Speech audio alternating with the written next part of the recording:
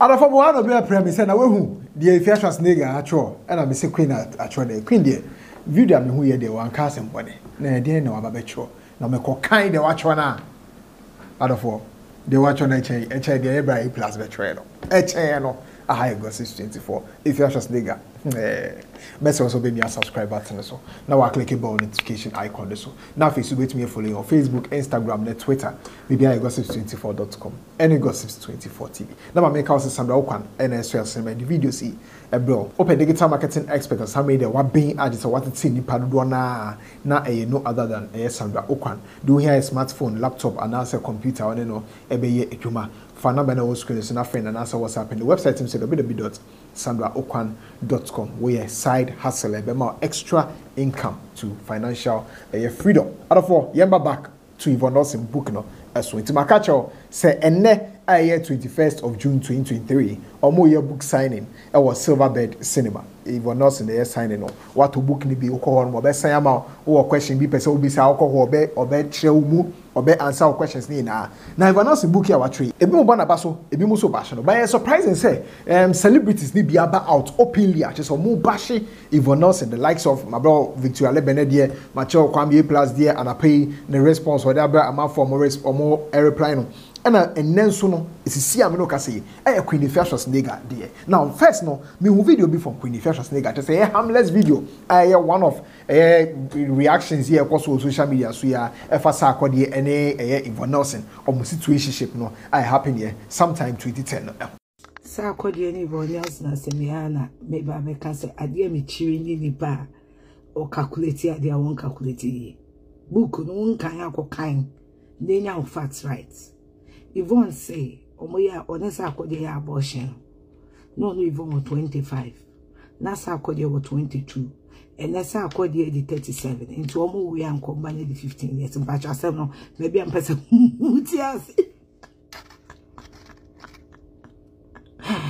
Hey, Omo ni my abortion. When get no more ring me.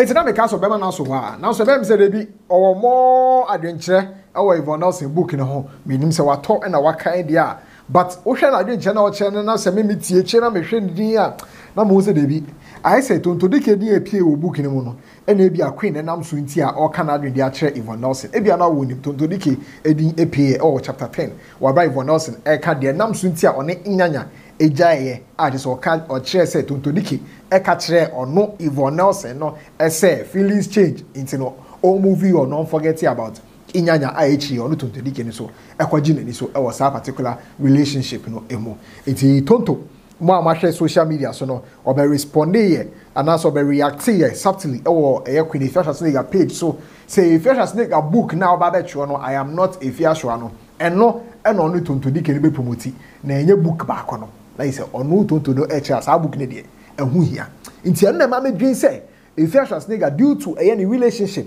with tonto dike nti and e be nam so ma na power no or the hit ebegu Yvonne Nelson so na me ko hit no ma me cheche mu encho enti hit no enie okwa Queen ni Instagram na so a wa cho say writing a book to wash your dirty linen in public is not boldness but childishness at the highest degree.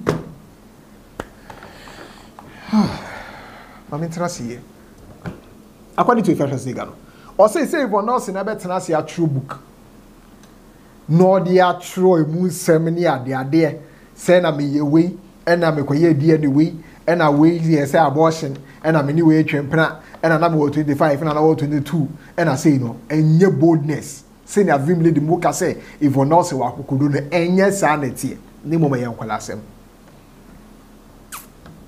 yen to aso I say but childishness at the highest degree than that and outgrown it who in his or her right thinking mind will write a book to disrespect her mother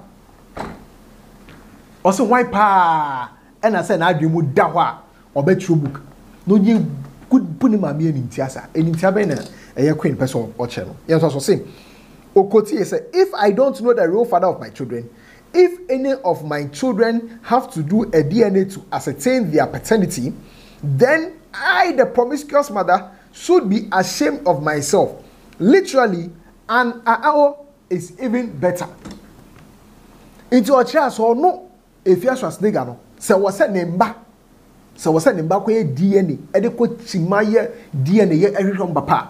Not just no Afia Schwarzenegger, who say, Sebi you, or bar, Sebi ja, what said ya or quite hono, and so on for so a say no. If, says Anna was all idea, no bar or dinner quite who your market, no. What's a market, I say? Customer. This one for so say no. Trust or say. Couldn't you have done that in private with your family or probably a pastor or counselor, and we have grown idiots. Hey, who will gather at the comment section to defend this shameful act. Those applauding you today will remind your daughter who her grandmother is. Into how much I want to comment section saying Yvonne has told a story and Yvonne has showed courage and Yvonne is doing well. I am not Yvonne Nursing is a good book. Yvonne Nursing is encouraging women. And yeah, you know. Also, some of you now make Yvonne Nursing ba ne ba no ba no make no. O make share ni pakwa ne na ye. O make share ne na ase. Sana if you have to say a person tree when else not doing is so. Also, I pray for you for strength. The day your daughter will question you about your book. No say yeah, me bomb pie mouse obe nya hwade. Eda oba ne be and be say mama. Na book here o trade dia say chere say. Sada na bo hu say yes, no ko ye.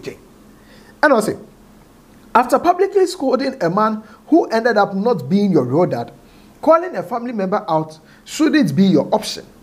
Would you have done same if your dad was Atayi in prison and not the former speaker?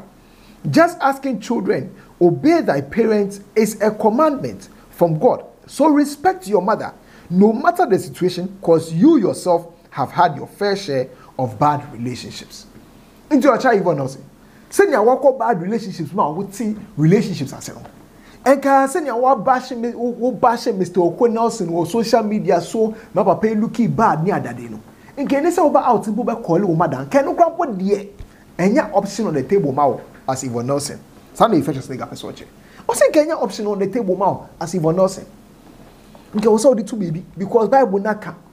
Say children, obey your parents in the Lord, for this is right. Honor thy father and mother. And this is the first commandment. Bible naka. Oh, our Bible ni. It's okay, say Yvonne Nelson who's our number winner. Don't forget it. But baby. How about your book? I found my home. On the first thing I say, it's shameful. And I'm out for comment section.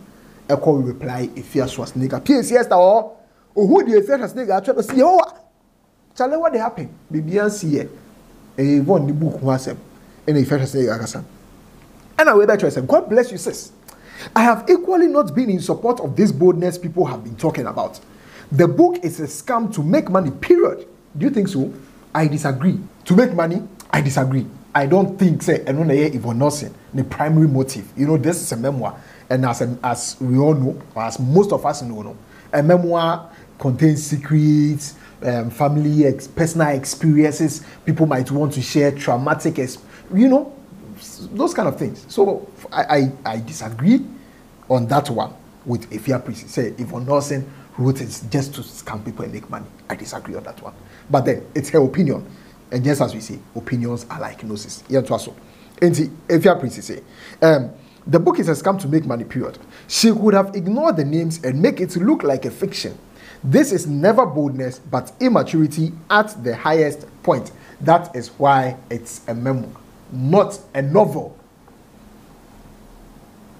C'est clair? Oui, monsieur. Yeah, to us. Also, wow, I have respected you so much. This is indeed the most sensible thing I've seen on the media today. You are so intelligent and smart. So proud of you. You can stand for international positions because your level of sensitivity is unmatched. Let's all think about the future because tomorrow is not promised. Well said, Queen. It's where your boy Afia Schwarzenegger baso. Say Afia Schwarzenegger chess or you're intelligent or you're Queen and pa. Asama wakano. No credo. And I will say everyone has flaws. Should anyone judge you, I am sure you will not be as clean as she is. That's your opinion, though. You ain't wrong. It's not about weighing out your opinions. Wait, sister, if you're like joke, you speak wisdom, how? Sister Afia, otherwise surprise Sister Afia can wisdom mana. I say why surprise? Any surprise. Any surprise. Obia or eja the character or art anymore. And obia want the personality outside the art. It's in any mami. The whole social media so no. Ebia na nyem the real life. But obia will answer that too. And what I say, thank you. When I say it here, then they are insulting me. That's all. Tell them. This one, me, I am not seeing top. Again, I love you for truth spoken. Bam. It's a for comment section more. It's a Afia Schwarzenegger. I cannot cry. And I will to say, Helena Betcher say, this text has broken my heart. I pray none of my children I give birth to doesn't disgrace me like this. No matter the mistakes I make, one person may disgrace you. Say, oh, I know what your mom, papa. They are simple as ABC. A high gossips 24. Queen Afia Schwarzenegger. I cannot dream. And they are cherry for Nelson. Say, book na for Nelson actually. What do you book 77? Ni mami ye nimtia. Ababe sini to magu film abontin and same fata. Also what you say? Often say Yvonne Nelson, they watch on a bold step now we taking. And that's often say I can also keep on as a fictitious material. The dream piano. Obit media to comment section. Minimum so opinions that also. Now so chewadre a high gossips 24. Let's see. So we follow you on Facebook, Instagram, Twitter. Maybe gossips24.com and gossips24 TV.